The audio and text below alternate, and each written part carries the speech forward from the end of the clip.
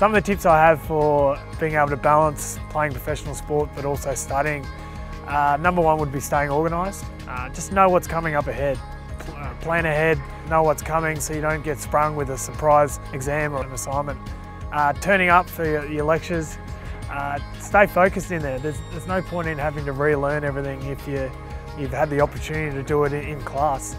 And thirdly, life's going to be pretty tough, it's going to be busy. So just know that you've got to do the work.